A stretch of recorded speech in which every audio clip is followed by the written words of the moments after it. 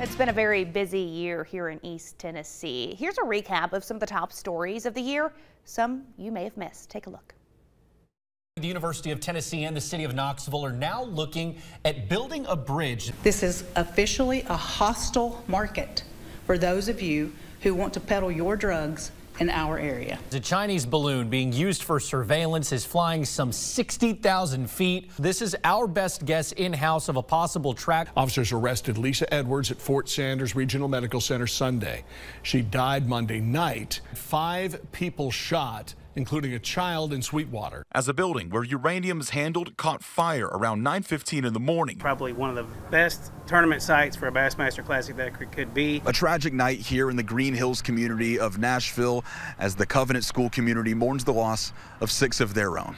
Jury is set for the 2 teens accused of killing Austin East High School student Stanley Freeman Jr. A day full of protests has ended with East Tennessee Representative Gloria Johnson getting just enough votes to keep her seat in the State House.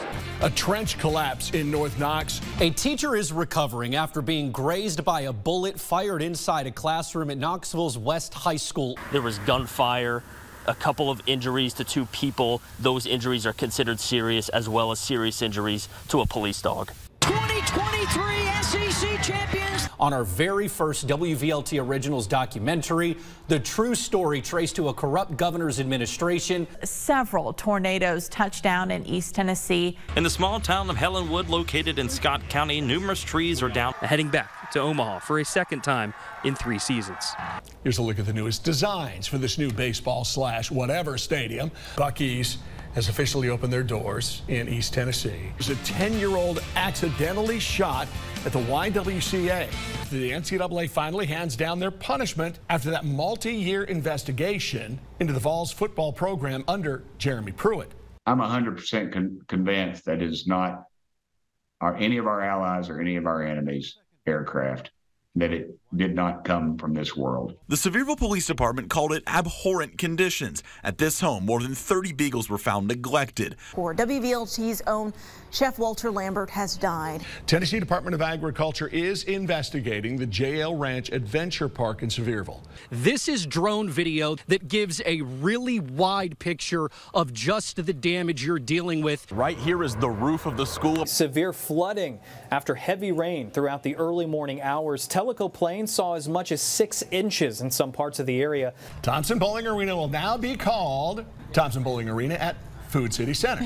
The fire broke out last night around 8 at Scott Recycling off Verner Avenue in Newport. For the 103rd Tennessee Valley Fair. The Knoxville Fire Department's Emergency Operations Center is activated now. This is because of a shortage of ambulances. That a Knox County Sheriff, Tucker Blakely, was shot and killed in the line of duty. The United States Capitol, the Washington Monument, and the World War II Memorial.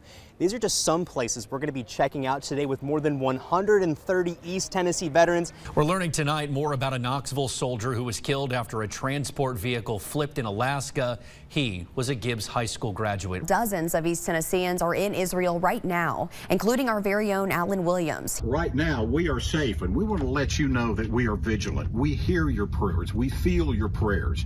We want to let you know that we are okay today. He was waiting on you. Yes.